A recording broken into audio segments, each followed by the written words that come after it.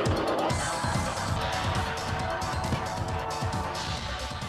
thanks, Amarachi. Super Falcons head coach Thomas Dennerby hopes one of his strikers, Francisca Ordega and Azizat Oshoala, can be crowned the African Women's Player of the Year after making the final 3 selection for the 2018 CAF award.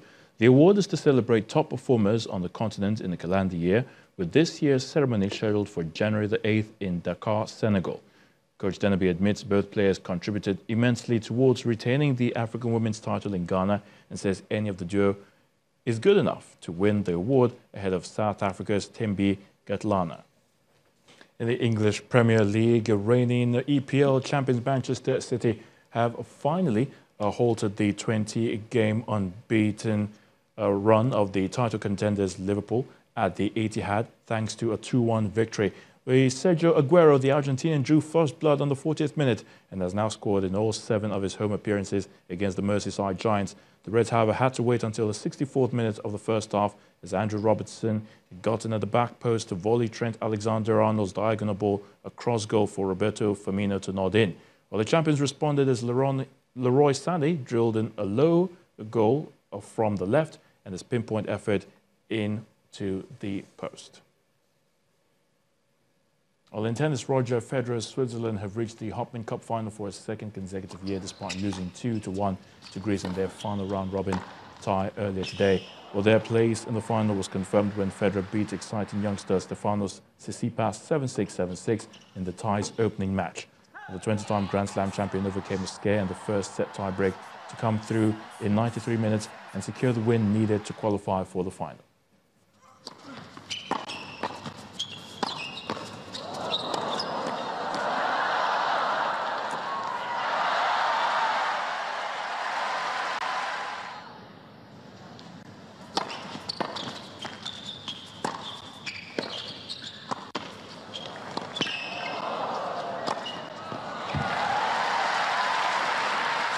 Two more for Greece. Oh,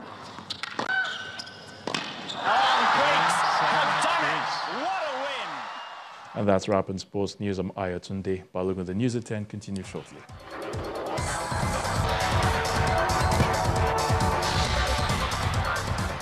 U.S. top Democrat Nancy Pelosi has been elected again as Speaker of the U.S. House of Representatives.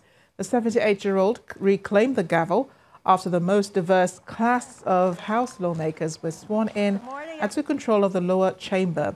Her victory came as the government remained partially shut down over the president's border wall. She and her fellow House Democrats have vowed to pass spending bills to end the shutdown, but have insisted the bills will not include any funding for President Donald Trump's border wall with Mexico.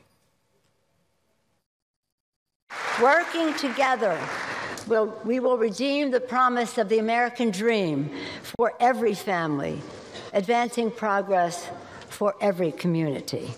We must be pioneers of the future. This Congress must accelerate a future that advances America's preeminence in the world and opens up opportunities for all. Building an economy that gives all Americans the tools they need to succeed in the 21st century. Public education, workforce development, good-paying jobs, and secure pensions. We have heard from too many families who wonder in this time of innovation and globalization if they have a place in the economy of the future. We must remove all doubt that they do and say to them individually, we will have an economy that works for you. South Korea has announced the North Korean ambassador to Italy has disappeared. Jo Song-gil, the acting ambassador to Rome, is the son and son-in-law of high-ranking North Korean officials. South Korea's spy agency believes he's seeking asylum in Rome. The last time a senior North Korean official defected was the deputy ambassador to London. The Italian Foreign Ministry says it has no record of an asylum request made by Jo, but a South Korean newspaper reports he's in a safe place with his family. High-profile defections by one of North Korea's elite are rare and would be a huge embarrassment for leader Kim Jong-un. State media has often insisted that any defections by diplomats are part of a plot by South Korea or the United States to undermine the government. And the main news again. The Nigerian Air Force today said it lost 5 of its men in a counter-insurgency operation against Boko Haram terrorists in Borno State after their helicopter crashed. Also today, Zamfara State Governor Abdulaziz Yari met with President Muhammadu Buhari over rising security tension in his state. The governor said he would accept all suggestions to end the crisis. And Nancy Pelosi today won the U.S. Speaker race for a second time as Democrats vow to pass bills to end government shutdown as they take control of the House. That's News at 10 tonight. Thank you for watching. I am Amarachi Ubani. Good night.